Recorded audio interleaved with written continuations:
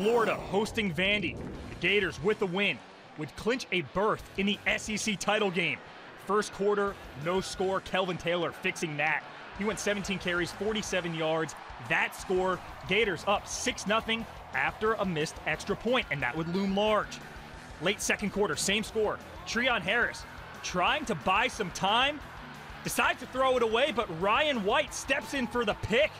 With just a minute left in the half, Vandy ball. Florida, 4 turnovers on the day. Next play, Ralph Webb, inside give, goodbye.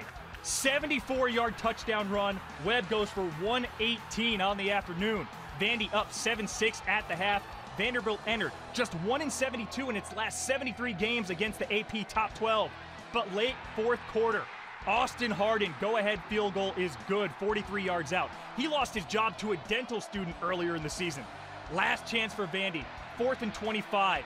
Johnny McCrary completes a pass, but well short of the first down. Florida wins 9-7 and clinches the SEC.